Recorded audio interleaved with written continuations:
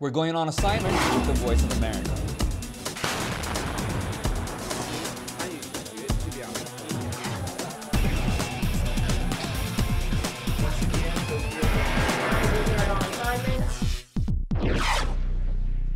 Hello and welcome to another edition of On Assignment. I'm Imran Siddiqui. And I'm Alex de la Real. In this episode, VOA's Steve Herman shares stories from the Philippines after the nation's devastating typhoon. We'll look at Pakistan and China and their evolving trade relationship. Breast cancer affects women everywhere, including one of VOA's own. We'll have her story. And it's up, up and away. NASA's Maven satellite heads to Mars. We'll get the inside scoop from the launch. On Assignment is on the air, and we begin in 3, 2, 1, liftoff.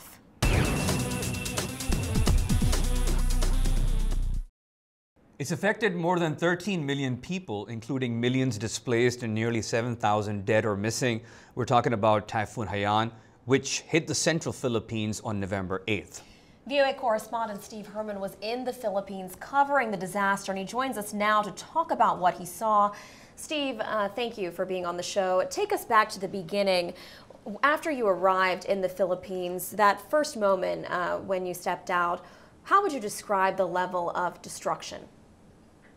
Well, when we first arrived, we really had no accurate means to describe the level of destruction. That was only possible with some accuracy when we were able, days later, to get in a U.S. military Seahawk helicopter and fly over at low altitude, both Leyte and Samar Islands.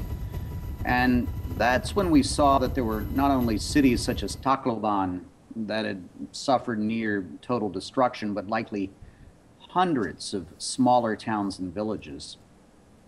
Steve, how do you or any other reporter for that matter, how does one cover a disaster of such magnitude? Well, it's sheer tenacity and a lot of luck. In this case, the logistics were a huge challenge. The only sensible way to get to the worst hit areas quickly was on these U.S. military flights. And we were initially told that we could only carry what we could hold on our laps, and that while the military could give us an airlift in, there was no guarantee we could get a ride out. And considering that Tacloban and other areas we were going to or wanted to go to did not have any food, drinking water, ground transportation, or electricity, it was pretty daunting. Steve, you talk about challenges for reporters in a situation like this, but there were also challenges getting humanitarian aid into the country. Tell us about that. Well, I think there was sort of a stunned inaction initially because communications were cut off to Tacloban and in the other hardest hit communities. So nobody really had an initial sense of just how bad this was. And then the real problem wasn't really getting into the Philippines or getting the aid into the Philippines, but getting it into the worst hit areas. There were these choke points at sea and airports, and there just weren't enough personnel to handle the significant influx which is still coming in. A lot of policemen were killed, the military wasn't in place. The Philippines military, except for the Army, has very few assets when it comes to its Navy and Air Force. Only has 2 or 3 working C-130 cargo planes. Tacloban Airport itself was severely damaged, and for some time it could only operate during daylight hours. And for a while there was even talk that there would need to be an amphibious landing by U.S. Marines on Leyte and Samar to get help in. If you could quickly tell us in 10 seconds, there was an emergency radio station that was set up because everything was shut down in Tacloban. What happened? Well, they had a portable studio and transmitter that fit in 2 small suitcases that had been poised in Manila, and they were able to fly this in 72 hours after the disaster hit and get this up and running. Well, thank you so much for joining us, VOA correspondent Steve Herman. Yeah, Steve, thank you. We really appreciate all your hard work and your reporting there in the Philippines. We are taking a break now. When we come back, Pakistan hopes for a boost from its northern neighbor. You're watching On Assignment.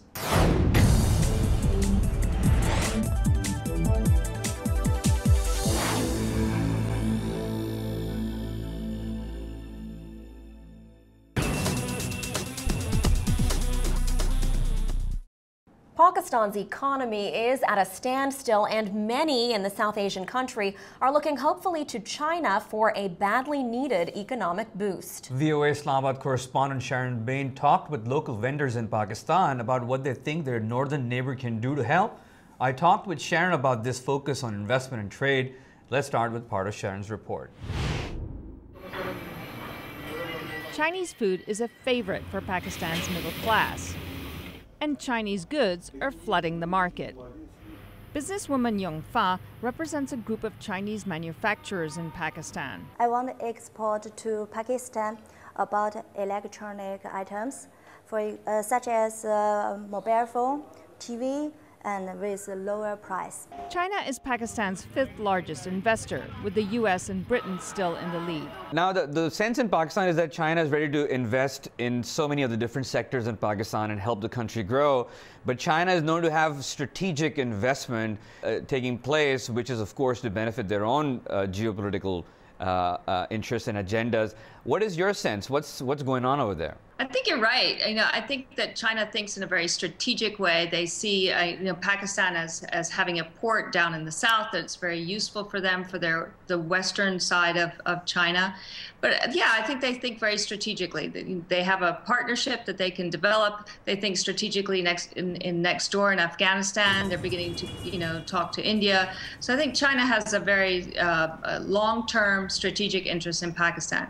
In Pakistan, when you see how the relationship is described, it's sort of a lot of brotherly love, and they're very convinced, or there are people who are very convinced that China is going to come in and just fix all of Pakistan's economic problems, of which there are many. And what about the local manufacturers or retailers?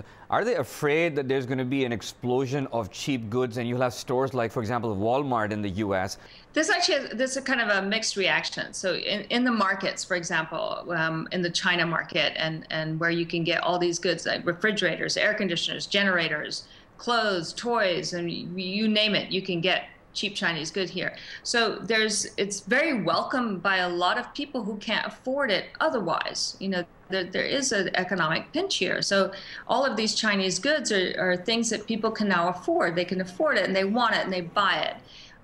The people selling it, the traders, they're doing really well. They can go up. China's not that far away. They can go up there, they get goods, they bring it down, and they're doing a really good business. But yeah, on the manufacturing side, Pakistan actually manufactures very high quality cotton goods, and they export that to the United States. What's coming in from China is a sort of a lower scale kind of cotton. So it's not really threatening their manufacturing sector right at this moment. I don't think they're competing that much, but it's definitely not helping Pakistan develop its own manufacturing sector. And China is, in all its areas, it is like that for most of this area, most of the region. It can provide goods at an incredibly cheap price. They do have some very strong manufacturing sectors, but they're not developing into new sectors. And they're not being able to pick up on that. They have power cuts all the time. There are energy cuts all the time. So even if you're trying to run a factory, and you have an energy cut, a power cut for 10 hours, you have to rely on alternative fuels. This is going to make things more expensive. So there's more than, it's not just the competition. There's so much within Pakistan itself that needs to get fixed. VOA correspondent Sharon Bain in Islamabad. Sharon reports the trade imbalance between Pakistan and China remains heavily in China's favor, as Pakistan has few exports. Meanwhile, China's direct investment in Pakistan is still relatively small. Well, we are taking another break. On the other side, the heavy toll of breast cancer through the life and lens of a former VOA colleague who knows it all too well. You're watching On Assignment. Breast cancer is the most common form of cancer in women worldwide. In 2010, more than 1.6 million women heard the words, "You have breast cancer," with higher rates in developed countries such as the United States. Much of the news about breast cancer focuses on the latest treatments or screenings, but the disease also has a face. many faces. One of those is former VOA producer Zulema Palacio, whose reports we have featured a number of times on this program. VOA health reporter Carol Pearson profiled Zuli and her battle with breast cancer, and I talked with both of them. Let's take a look. Since they are all based on eucalyptus. Zulema Palacio did everything right. She didn't. She exercised, walked daily with her husband or a friend, Oh, you mean? maintained good health, and had regular mammograms. Even a month before it was detected, I went for a sonogram, and they told me, "You're fine, go home." At the beginning, you get kind of numb, and I didn't understand. All I was thinking was, why? There is no cancer in my family. I have done everything right. I have been into sports, very healthy, very positive. And so it was devastating. I had done everything right, and it was devastating. So, Carol, coming from your health reporter perspective, how is it that a case like this can happen where still it goes undetected? The surgeon that I interviewed said finding a tumor in someone's breast, in a dense breast, is like finding a polar bear in a snowstorm. It's very difficult. Although a lot of women, their tumors are detected at a much earlier stage with regular mammograms. And the doctors tell me that 3D tomography is better than a regular mammogram. So you have a 3D picture. But there's still people that get their cancers missed. Now let's talk about the series. It was a 5-part series, Carol, that you produced about Zuli's experience with breast cancer. It's a very exposed position for you to be in. So what did that do for your relationship as women and colleagues? Well, I had covered breast cancer before. And in fact, I had interviewed a doctor who does radio programs to Latin America and the Latin American community in the United States. And over and over and over again, what you hear are women in other countries, they wait until it's way too late to have anything done about their cancer. And Zuli, being from Colombia, knows that this is true. Yeah. And I said, what? We could do something, Zuli, that would educate women around the world. And then it was like a journey for the two of us, because we had never been through this, me as an observer, Zuli as a patient. Well, I have to say something. I think that if it had come probably from an outsider, I don't know if I would have opened up, but it was Carol. Mm-hmm. And so when your friend and your partner of many years walk in and asked you to do this and perhaps help other women, I said yes. Zuli Palacio's husband, Chris Condetti, takes her to every one of her 6 rounds of chemotherapy to combat stage 3 breast cancer. Today. Oh, yeah. Palacio had a medical device surgically implanted in her chest. And 1, 2, 3. Take a deep breath. To make it easier, if not less painful, to deliver the drugs. Palacio says the hardest part is the injection the day after the chemotherapy session. The day after that injection, you feel like if a train hit you, your body flew through a black cloud, and you land in a cement bed. I do want to talk more about chemo. So talk to us about that process, losing your hair, and then what you've gone through. Losing your hair is a hard one. All of a sudden, you are like a Buddhist monk, and you look at yourself and say, holy cow, what happened to me, and then all your eyelashes and every piece of hair falls off. And so my friends organized a scarf party for me, and we had a ball. Then I was able in front of my friends to be without it and try all the scarves and hats. And that looks good, the look that you have today. That's a wig. Yes. That's a wig. This decision to have a double mastectomy, you mentioned, Carolyn, through your reporting of Zuli's experience, that even your doctors weren't recommending it. So how difficult was that decision for you? It is a difficult decision, and mine was based in the fact that I always thought that if one day I could have breast cancer, it would have been in the right. There was always something there in the right breast. Divide at a different and I had biopsies in the right breast more than twice. And I decided, instinct, I'm going to follow my body. And and have it, even if the doctor says no. I want a double mastectomy because it will be a matter of time for me to have the cancer on the right. Reflecting back on the series and on this experience, if you could pinpoint your mission with this and what you hope that people around the world take from it. For me, that there's no stigma to any disease, and that diseases, if they can be treated, need to be treated. Yeah, if this series can help one woman, I'll be happy. Well, thank you both. It's great to talk to you. Thank you for being Now you want to see my hair? Yes. if you're okay to show it. There yes. you go. Okay, here we go. There. Oh, it's coming in. It's coming in like a baby's hair. Touch it. Can I touch it? An extremely powerful and personally touching story from our former VOA producer Zuli Palacio and our current health reporter Carol Pearson. Be sure to check out Carol's 5-part series on Zuli and breast cancer at voanews.com. And if you need more information on how to identify changes in your own breasts, visit the American Cancer Society at cancer.org. All right, moving on to a story that's out of this world, and that's literally. On November 18th, the U.S. space agency NASA launched its new MAVEN Mars satellite. It will be the first spacecraft to investigate the red planet's upper atmosphere and climate. After a 10-month flight, MAVEN will begin its year-long mission in low orbit around Mars. VOA Urdu Service reporter Abdulaziz Khan went to Cape Canaveral, Florida for the launch of MAVEN and talked about it with On Assignment's Philip Alexio. Aziz, NASA's launched another spacecraft heading to Mars. So tell us basically what its mission is all about. Philip, MAVEN stands for Mars Atmosphere Volatile Evolution Mission. And basically the objective of this space flight is to send a robotic spaceship in the atmosphere of Mars and try to figure out how Mars lost its water. Because we know from previous missions that there was a time when Mars had an atmosphere similar to ours.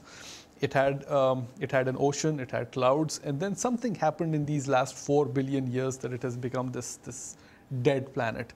So one of the greatest mysteries associated with Mars was where did the atmosphere go, and that is why the MAVEN mission has been launched. Now, there have been a good number of satellites that have been launched to Mars. There's something like 20 of them over the past several decades, but this particular one does other things, right? Absolutely. Well, in terms of sending a spaceship to Mars, MAVEN is not attempting to do anything different. So in that regard, it's not different. But what we have to realize is that the previous missions were basically sent to raise questions. Okay. And this is one mission that has been designed from the ground up to provide answers. Yes, okay. And in order to do that, they have a series of sensors which would be documenting data on such minuscule level that by the time all this data comes back, we are hoping that we would have answers to a lot of questions. So in that regards, it's a very important mission.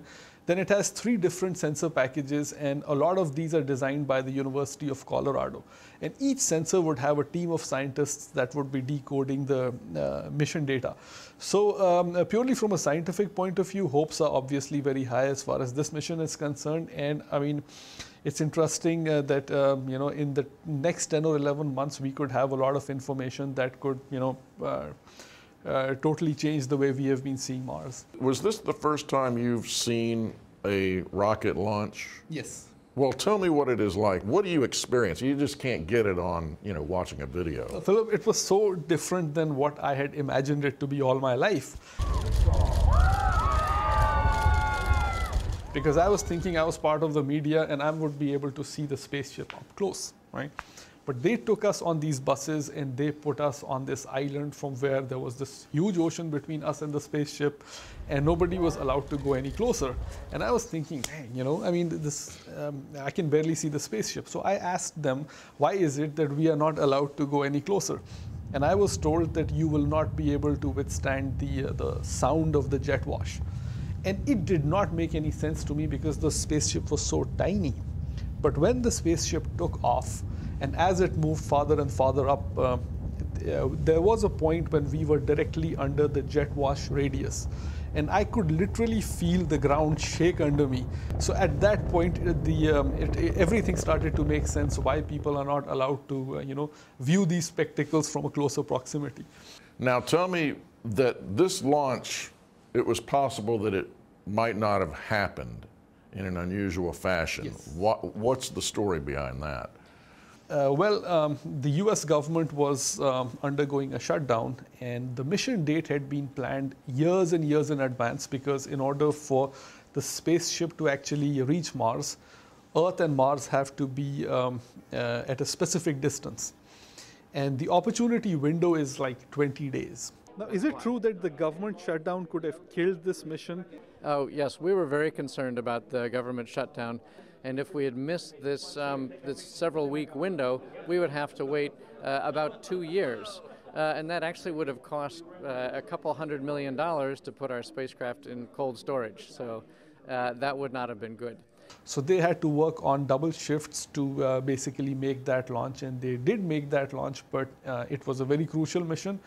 And sitting at home for 2.5 days was extremely frustrating for these guys. Well, thank goodness it didn't happen and you got to go see it. Good for you. Thank you so much. All right, Aziz Khan from UrduVOA.com. It is just amazing to see what technology can do, isn't it? Now, Imran, while Maven is going to Mars, scientists here on Earth are interested in getting a better look at our galaxy's many asteroids. But depending on their size, asteroids can pose a grave threat to all life on our planet. VOA's Adam Phillips has more about what might be done to prevent a fateful rendezvous with one of these. For decades, Hollywood films like Deep Impact and Armageddon have let moviegoers enjoy the terror of fictional Earth-bound asteroids from the safety of their seats. But on February 15th of this year, residents of Chelyabinsk in central Russia discovered that the threat posed is as real as it gets. That meteorite wounded more than 1,000 people, a pinprick compared to the one that probably wiped out the dinosaurs 65 million years ago, and far more benign than the meteor that exploded over Siberia in 1908, leveling more than 2,000 square kilometers of forest, or the meteorite that hit present-day Arizona 50,000 years ago and made a crater large enough to swallow up the entire city of San Francisco. But those strikes were no flukes. There are an estimated 10,000 known asteroids orbiting our region of the inner solar system. That's just 1% of the million or more asteroids scientists believe to be our near neighbors in the inner solar system. Asteroids are chunks of dark mineral-rich rock that reflect almost no sunlight, but infrared sensors on a space-based telescope could detect the heat they've absorbed from the sun. That will be the job of the Sentinel Deep Space Telescope, bristling with infrared sensors along with mapping and communications gear. The Sentinel mission is the brainchild of former astronaut Edward Lu and his B612 Foundation, which is committed to reducing the asteroid threat. Sentinel is scheduled to launch in 2018.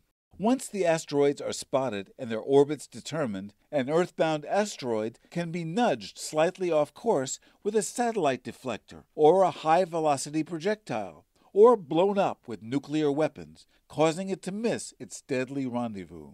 Much like movie makers imagined it would be in the 1958 science fiction film The Day the Sky Exploded. We're saved. But this time, it's the real world that would be saved. Adam Phillips, VOA News, New York.